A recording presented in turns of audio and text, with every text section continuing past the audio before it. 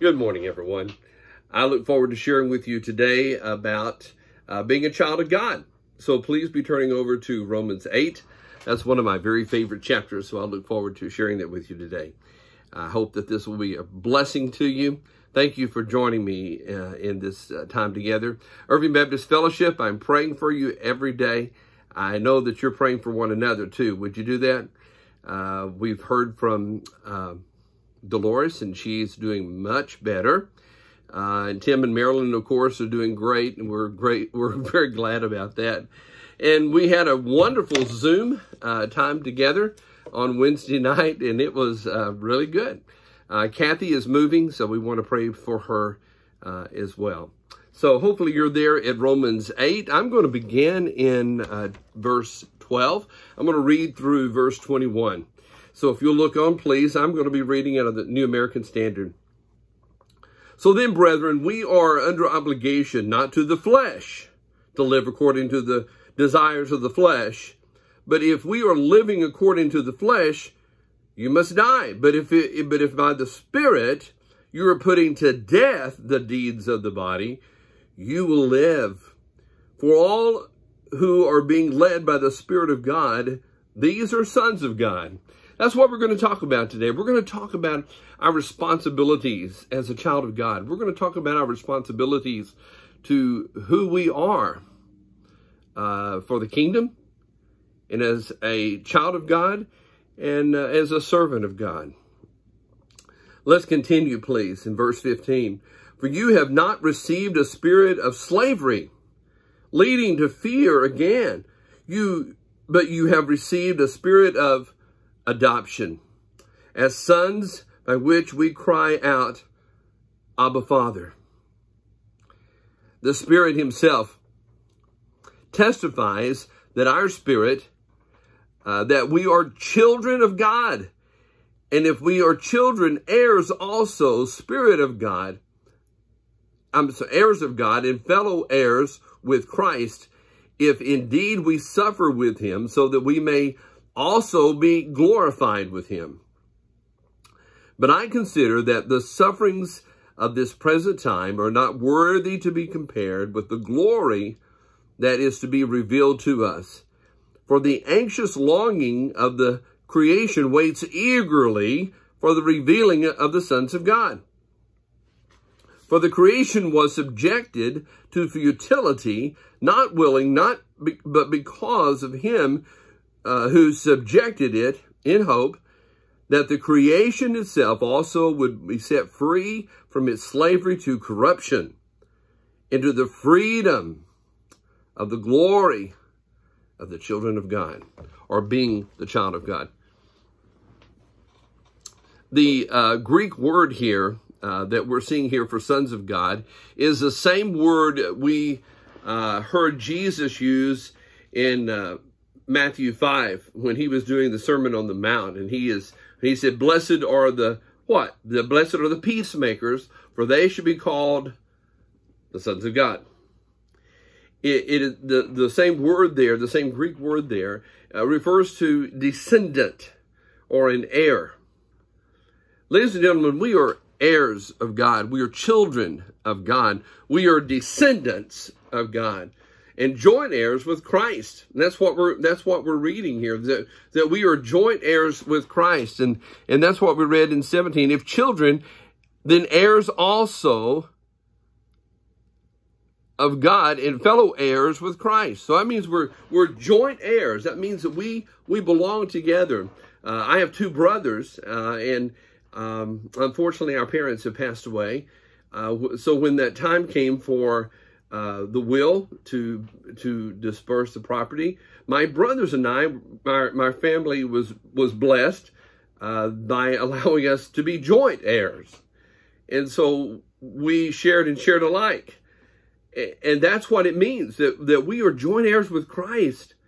We are going to inhabit the kingdom of God. We're going to inhabit heaven with God one day as a child of God. And I'd like to share with you some other verses. In Galatians 4, it says, and because that we are his children, God has sent the Spirit of his Son into our hearts, prompting us to call out, Abba, Father. Isn't that almost the same thing we just read? Calling out, Abba, Father. Not that you are no longer a slave, but God's own child. And since you are his child, God has made you his heir, his descendant. That's almost exactly the same thing. That was in Galatians 4, 6 through 7. In Deuteronomy 14, he told the Hebrew children that he was their Lord and their God, but he was also their Father, and they were his children. 1 John 2:28 says, "And now, dear children, continue in him, so that when he appears, we may be confident and unashamed before him at his coming." And he was in the very next few verses. 1 John 3:1 says, "See what great love the Father has lavished on us, that we should be called the children of God." And that is what we are. The reason the world does not know us is that it did not know him. Jesus said, "My sheep recognize my voice, and I know them, and they follow me. I give them eternal life, and they shall never perish. No one shall take them from me, for my Father has given them to me, and he is more powerful than anyone else, so no one can kidnap them from me. I and the Father are one." Jesus said that in the closing verses of John 10. So Jesus recognizes us. We are his sheep. As a matter of fact, Jesus describes that God has his hands around Jesus, and we are in Jesus's hands. That's one of my strong beliefs in my go-to verses when I talk about eternal salvation. No one is more powerful than God, and you aren't more powerful than God. There's not a sin you can commit. However, there's not a sin you can commit that takes you away from being a child of God. However, you can certainly make God ashamed of you, can't you? That's what we're going to talk about here tonight. Let me go on. In John 1:12, it says, "But all who did receive him, who believe in his name, he gave the right to become," guess what? Children of God. So in Christ Jesus, you are all children of God. How? By faith. That's in Galatians 3:26. By faith have we received Jesus Christ. By faith have we received Jesus as our Lord and Savior. By faith we have asked and stepped into that relationship with God, into that love relationship, that we are now children of God. And by faith we are saved, by God's favor and God's grace. Church family, it is a blessed thing to be able to crawl up into the lap of God and say, "Abba, Father." Today has been an awful day, and I just really need you to wrap your arms around me. Would you do that? You are his child, and you have every right to ask to step up in the lap of God Almighty, the creator of this universe. Isn't that the most wonderful thing? Wow, that's incredible. What a marvelous thing. So the word here that is used in the Greek word stands for being an heir, a descendant of God. And what I want to talk about now is what happens when we sin. When we sin, it is our responsibility to ask God to forgive us of our sin. And the Bible says that he is faithful and just to forgive us of our sin and to separate our sin as far as the east is from the west. As a matter of fact, he tells us that though our sins be as scarlet, they shall be as white as snow. Though they red like crimson, they shall be as wool. So God is telling us that he will wipe away our sins, that he will remove our sins from us. But there needs to be a sincerity of the heart that says, "God, I'm sorry. I'm sorry for my sin." When we've got, the Bible calls about, we bow our neck. "I'm not sorry for my sin. I haven't done anything wrong. It's that other person that's making me mad. And the things that I say about that person, because they keep making me mad." Guess what? that sin's going to go unforgiven. Why? There's no change in your heart. That's another sermon we're going to talk about in the near future. There's no change in your heart. There's no decision to say, God, I'm sorry. I recognize that I have a sinful nature, and sometimes I let my sinful nature sneak up on me and get the best of me, and I make bad decisions. Let me tell you about a bad decision that I almost made. In my career, I worked directly with a judge. And this judge wanted me to talk to this preacher. So this African-American preacher from East Texas, apparently, as I found out later, he was calling me, wanting me to get the judge to have mercy on this particular boy. This young man, 21, 20, right in that age, had made a lot of mistakes.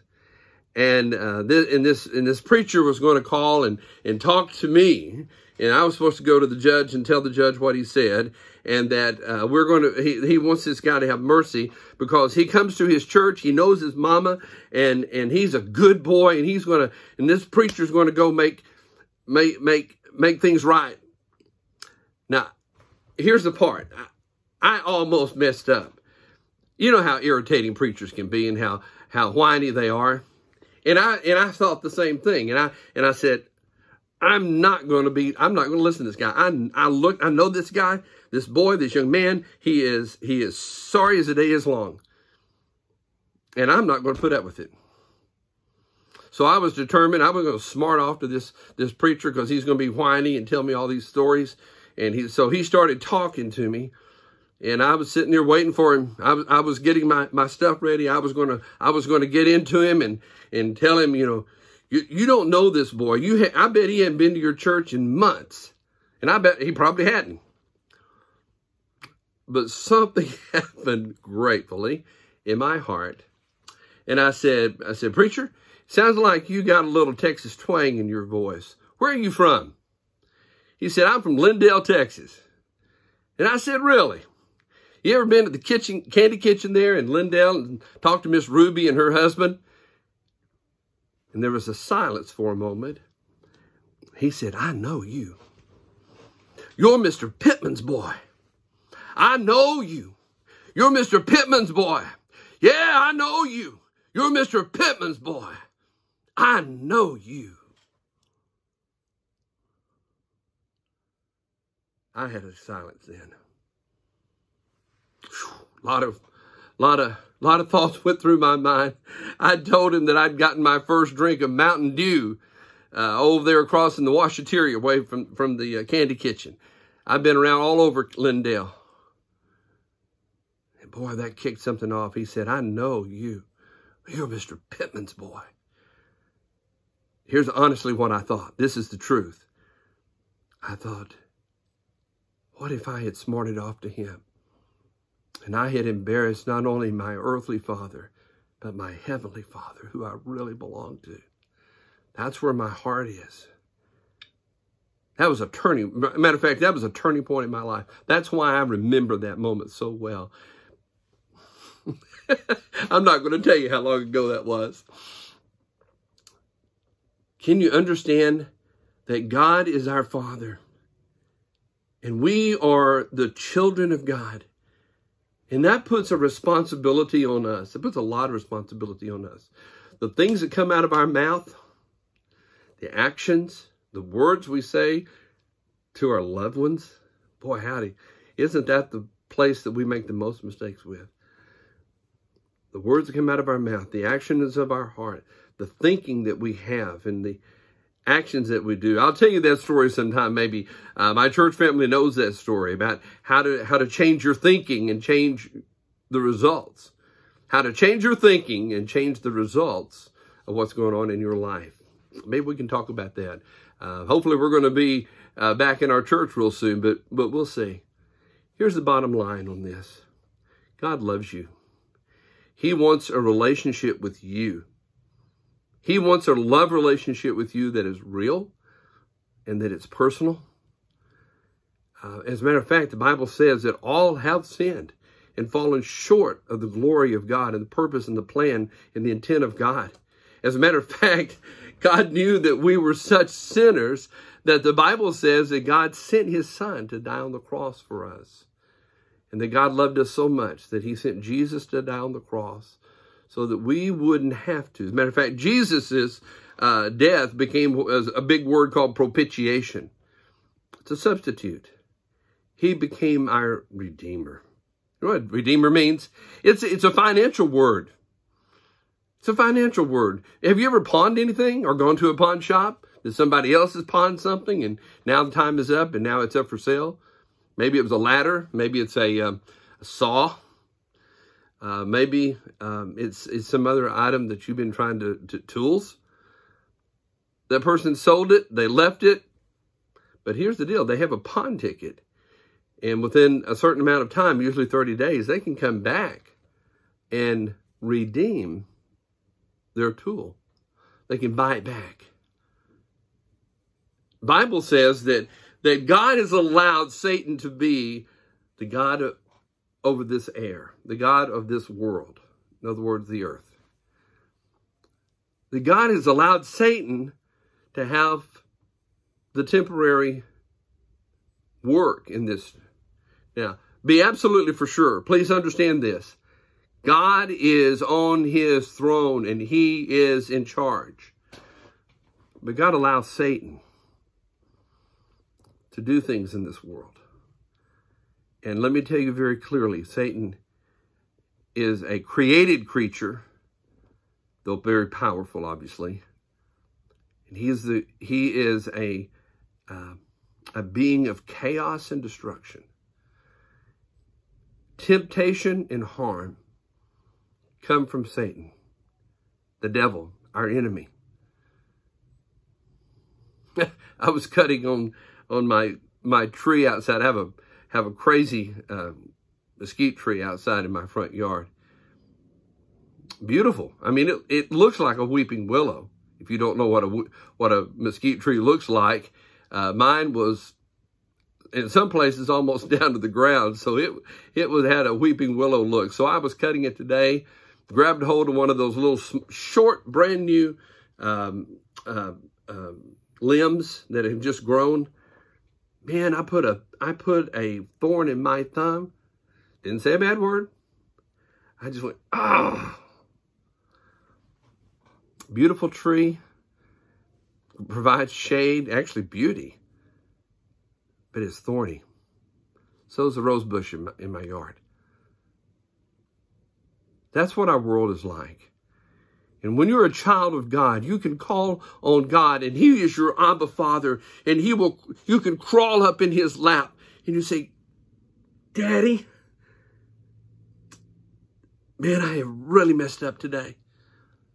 I need you to listen to me and hear me and make a difference in my life. And frankly, I don't know what to say right now. Can you just hold me? And he will.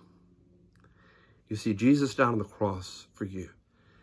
So that the Bible says that all who call on him as Lord and Savior, by faith, believing and confessing our sin, that he is faithful and just to forgive us of our sin. And it says, anyone who calls upon the name of the Lord shall be, not can be, not ought to be. It says it shall be saved. For with the heart man believeth unto righteousness, and with the mouth we confess our salvation when we confess our sin and ask God to forgive us. That's how you become a child of God. It's just really that easy. I've gone over to Africa 7 times now and shared the precious gospel of Jesus Christ, and thousands of people have accepted Jesus. Just that easy. People who've never been to college. They've never been to 11th grade. Most of them have never been past 6th or 7th grade. Really, most of them have not been in a lot of school. But they understand the simple truth. We make it so stinking complicated here in America. It's just a simple truth. God loves you. He wants a relationship with you. And he wants you to be his child. Now, with that comes any other responsibility. Living as a child of God. That's everyday challenge. But when we sin, we ask God sincerely in our heart to forgive us. The Bible says he is faithful and just to forgive us of our sin. Now, it's a smart idea not to keep sinning. But we have a responsibility as a child of God to watch the things that come out of our mouth. So, garbage in, what comes out? Garbage out. So careful what you see. Careful what you're listening to. Careful what you're putting into your mind. The Word of God is an incredible word, isn't it? It has lots and lots and lots of answers. I'd like for you to be a child of God and live like a child of God. Would you join me in praying right now? Father God, I want to thank you for the precious people who I have the honor of them listening to this. And I thank you, God, that as your child, Abba Father, that you hear me right now. You always hear me because I ask in the name of Jesus Christ, with faith believing, and asking in your name for your glory, not my own. And that way I know you're listening to me. Even if I breathe a quick prayer, even if my prayer is 5 seconds long. Father, I thank you for hearing us. So I just pray for the precious people who are hearing me right now, that God, that you will bless them. Please keep them from this terrible virus. And please keep them from flu and other challenges. Father, I pray that you will bless them. Many people are having trouble with finances and food. Getting back out there into a job, having a paycheck. God, this is a big deal. And I know that you have allowed Satan to bring chaos into this world. And I know that you have allowed these various things. And I know that you have allowed Satan to blind people. But Lord, I'm telling you, there's a lot of people that are blinded by Satan. And they can't see the forest for the trees.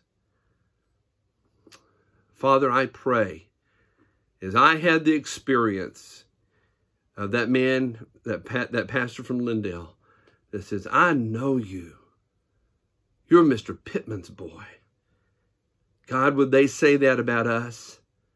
Would they say that about us? I know you. You're a child of God. I know you. Oh, I see it on you all over. You're a child of God. I pray, God, that every person that is hearing this today, that you would love on them, that you would bless them, Lord. Encourage them, God. And I thank you for hearing us every time. I don't take that for granted. I pray this in the most wonderful, precious name of Jesus. In Christ's name I pray, amen. My name is Larry Pittman. I'm pastor of Irving Baptist Fellowship at 2201 West Shady Grove Road in Irving, Texas. We're going to be back to church pretty soon, it looks like.